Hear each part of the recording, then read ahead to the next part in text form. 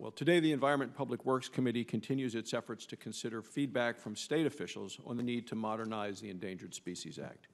The Endangered Species Act was enacted in 1973 to conserve species identified as endangered or threatened with extinction and to conserve the ecosystems upon which those species depend.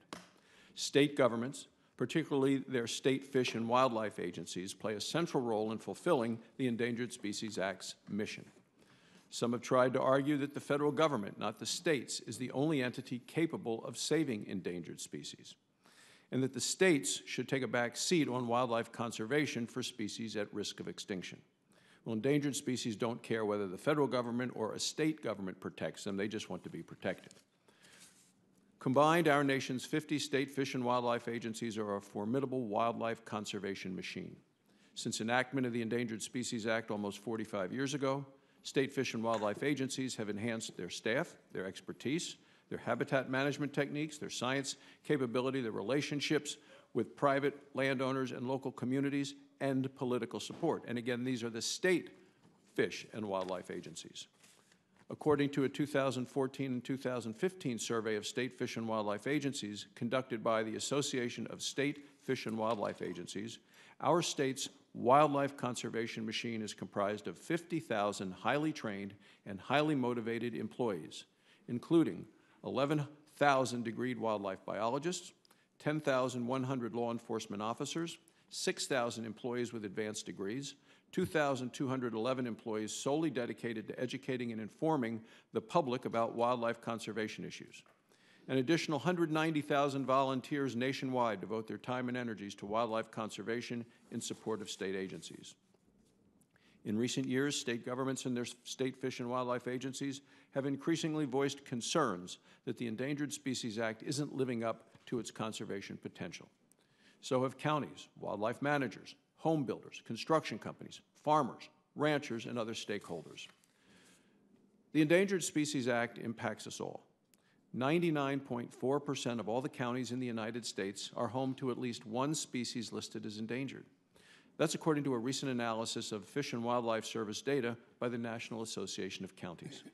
So we must all be concerned when the Endangered Species Act isn't living up to its conservation potential. We're fortunate that national and regional stakeholder groups have already been working for several years in bipartisan ways to identify challenges with the Environmental Species Act, with the Endangered Species Act, and opportunities to make the statute work better.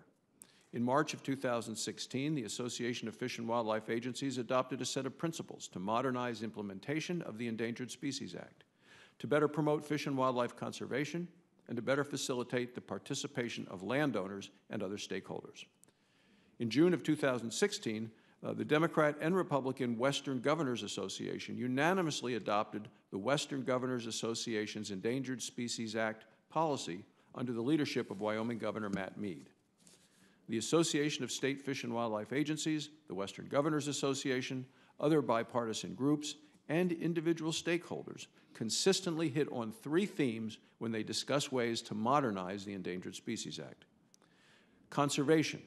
How can the Act better incentivize conservation activities to, number one, avoid listing of species as endangered or threatened, and number two, recover species when they are listed as endangered or threatened?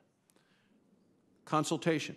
How can the Act better facilitate the federal government's consultation with state and local governments so that decision-making is based on the best available information and state and local capacity is adequately leveraged? And capacity. How can the Act provide sufficient resources to fulfill the mission of the Act and better allocate those resources to species most in need? According to feedback from across the nation and across the political spectrum, modernization of the Endangered Species Act in these areas could lead to better outcomes for imperiled species, for government entities, for private parties, and other stakeholders. So I look forward to hearing more from our witnesses about common sense bipartisan opportunities to modernize and strengthen the Endangered Species Act to make it work better for wildlife and for people.